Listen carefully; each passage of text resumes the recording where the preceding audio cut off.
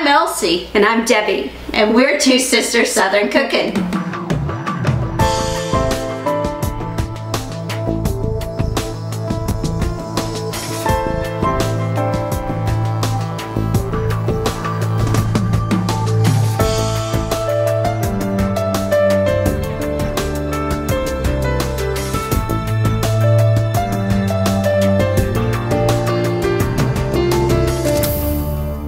Hey y'all, it's Debbie and I'm coming from my apartment in Warner Robins, and we are making a chocolate silk pie today for our Easter dinner.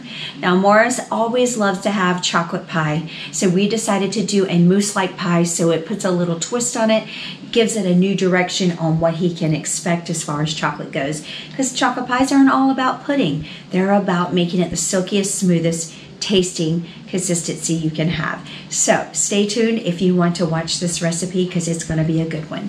See you soon. Y'all, it's Debbie. Happy Easter, everybody. We are doing chocolate silk pie today in place of our chocolate custard or our chocolate pudding pies that we normally make on a holiday. Wanted to give you a little bit of something different, so this is my take on it. We are going to make this in the oven here. This is a pre-made pie crust that I rolled out into my beautiful scalloped pie pan, and we're going to bake it at 450 for 10 minutes, and then when we come back we're going to be on the stovetop and we're going to make our chocolate silk pie filling. So stay tuned. Okay, so we're going to start with the most unusual part. We're going to go ahead and get our heavy whipping cream together with our powdered sugar to make medium peaks. We don't have to do stiff peaks, just medium peaks. So I'm doing 1 teaspoon of powdered sugar and 1 cup of cold heavy whipping cream. Get this mixed up, and I'm using the whisk on this, and I'm actually going to turn this up higher, so I will be back. Okay guys, we are at medium peaks right now. It still has a little bit of substance to it, but it's not too stiff. So I'll go ahead and put this in the cup that I originally poured it in. So I just washed it and dried it out so I could put it back in there. So we'll go ahead and put, this is actually going to go into our chocolate mixture when we're done, because it helps to give it consistency. So you can use Cool Whip if you want to, if you don't want to mix this up. You just, it's going to end up being about maybe 2 cups. The volume will be about 2 cups of volume. Maybe 1.5 cups from the looks of it.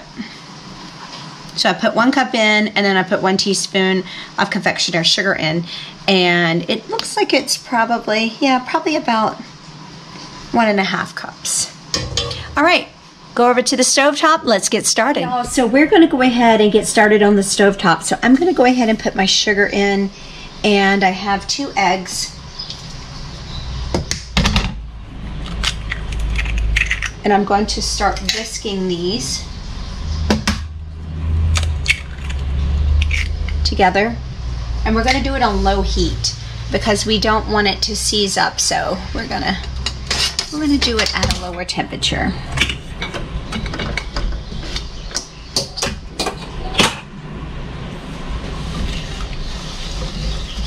What you want to do is to be able to temper these eggs, but you don't want to cook them like a scrambled egg, and that's the goal of this.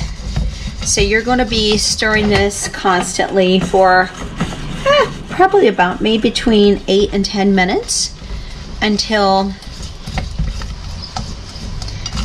it's smooth, because what you got to do is melt the sugar in here, and that's going to make it more liquidy. So you just want to make sure that the eggs are cooked properly, actually tempered properly, and then we're going to add in the salt and our chocolate, and then we're going to add that over on our mixer. I'm gonna add that here shortly. Get everything mixed together.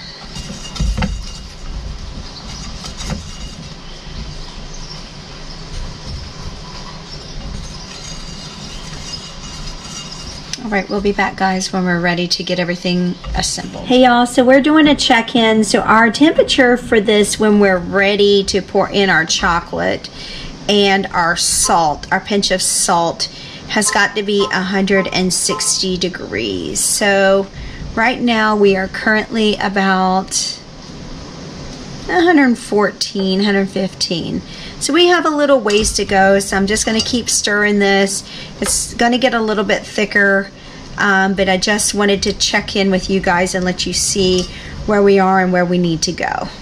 So the temperature goes up and down on this depending on how I hold it in the inside of the liquid here. So I had it at 161, so I'm just going to check it one more time before we take it off of heat, just to make sure that we are there, and we are. Okay, so we are at 166, so we'll go ahead and turn this off, remove this from heat, and give me a moment and we will go ahead and get the salt and the chocolate in. Be right back. Okay, so I'm going to go ahead and put in a pinch of salt. And we have a tiny little bit of chocolate here. So we're going to just go ahead and pour this in here and get this started. I am using semi-sweet. Most people use dark chocolate. I do not. Dark chocolate to me is too intense for our family. You can do the same amount in dark chocolate if you wish. We are not. I would do milk chocolate, but I used it up yesterday on all of my candy I made, so we're going to use this instead.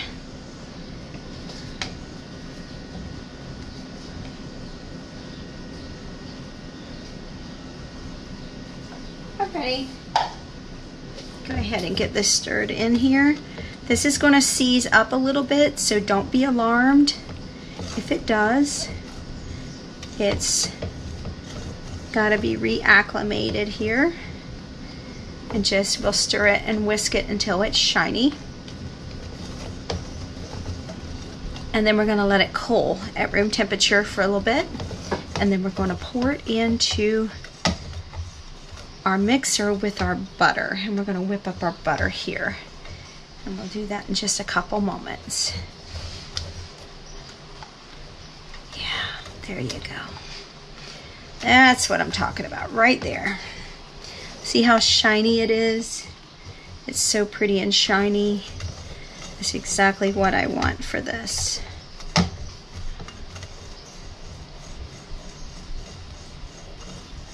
Beautiful. I just want to make sure that everything is silky smooth and that we don't have any chunks of chocolate hanging around.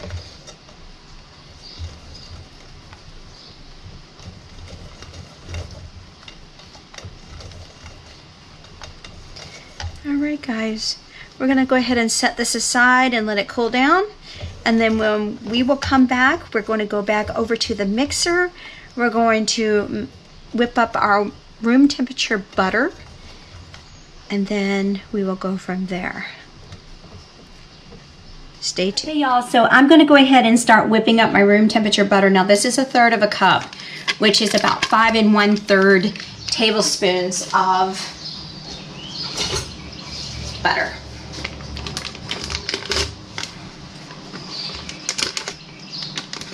And then we'll add in our yummy chocolate mixture. Oh my God, is it delicious, guys. Oh, you guys are gonna be so, and it's so easy, guys, really super easy. So don't get overwhelmed with this. It's very simple. It's just a couple steps. And I'm using the reddiwhip heavy whipping cream so it can last until tomorrow. Because if I use fresh whipping cream, it's probably going to be melted by then. So I want something with a little substance on it. So stay tuned.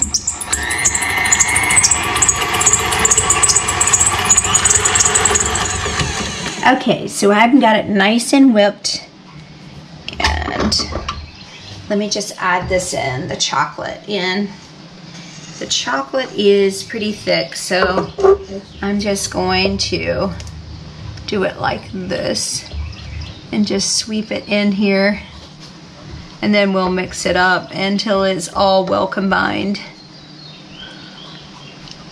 Oh my God, this stuff is so good. Truly, truly is good. I am so happy that I used the semi-sweet instead of using dark chocolate, because I like it sweet and it is delicious and chocolatey. So I gotta get the rest of this out of here. There's plenty more I gotta get out, so let me just try to sweep this up so we can get it into our pot here to mix it up.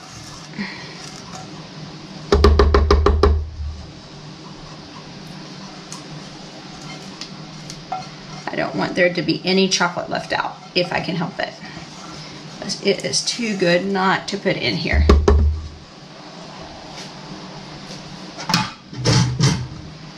I think I'm going to use a stiffer spatula because I think it needs a little extra enticing to get out, because it is thick and it is at room temperature now, so it's cooled down, so it's a little thicker. All right.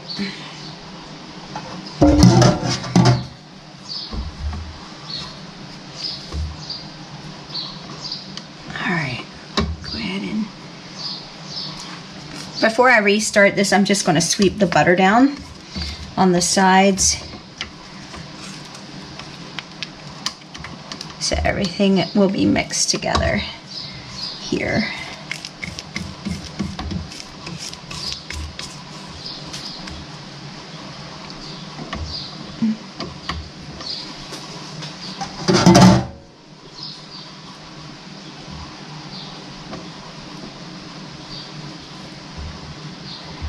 Oh my gosh, this is gonna be good. Sorry guys, I just want to make sure I have every little bit of chocolate in here because it is so good. It's going to be too good to mess up. All right, here we go.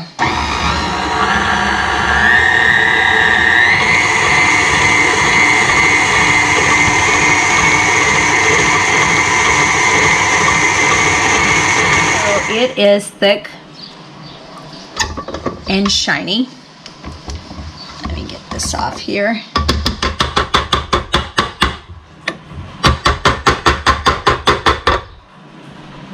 Trying to get all of the chocolate down in there so we don't have any extra chocolate hanging around, because I'm telling you, every bite of this is going to be like melt in your mouth good. Oh my God, is it going to be good. So after this, I'm going to take my mixing bowl off the stand here because I'm going to have to put in my heavy whipping cream that we whipped up earlier. We're going to fold it in. We're not going to mix it in. We're going to fold it in. And then we're going to put it into our chilled par-baked pie crust. So hang on, we'll be right back. Okay, so I'm running out of spoons here. I'm just going to take my heavy whipping cream that we whipped up earlier. It was the first thing we did. And we're going to fold it into our chocolate mixture.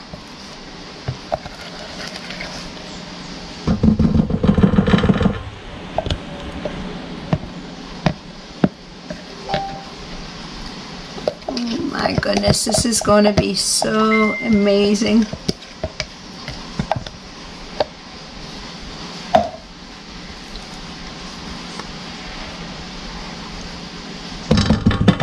Okay. Now what we're going to do here is we're going to fold. It's almost like a wheel. You don't want to deflate this. You just want to fold it in a circle, like this. You have to have a large spoon or a spatula for this, to do this.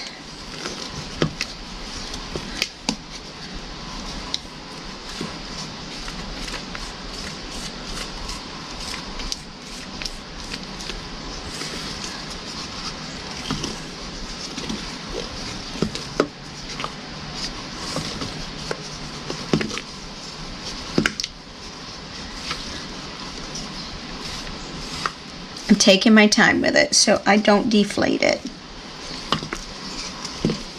You just want to mix in your cream with your chocolate mixture.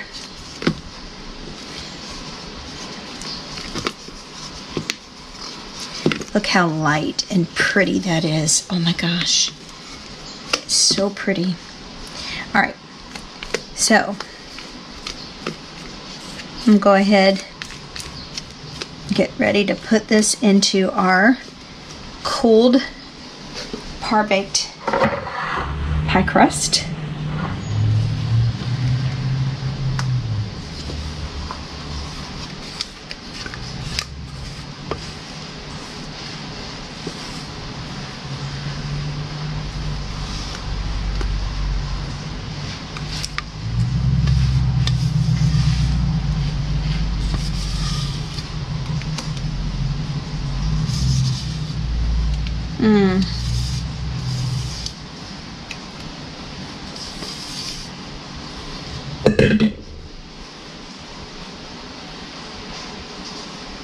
Oh wow, this is going to be so good.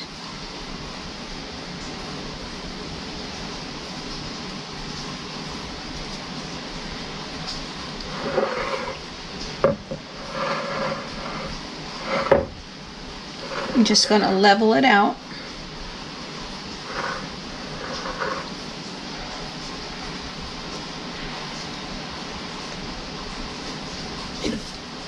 Make sure I have all the other good yumminess out of here.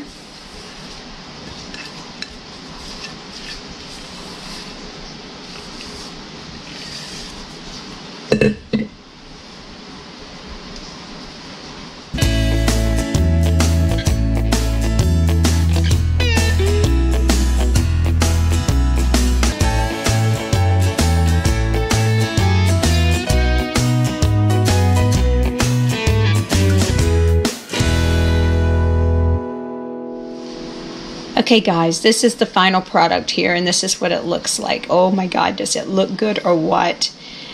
It's going to be so good tomorrow evening when we have our Easter dinner. You guys have a blessed holiday. God bless. Enjoy the reason for the season and celebrate everything with your family.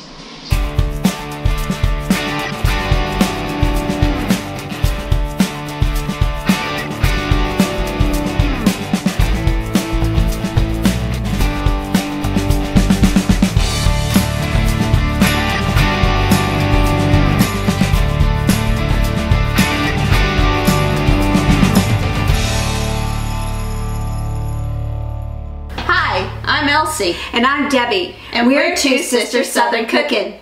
Please like, share, and subscribe. Thank you.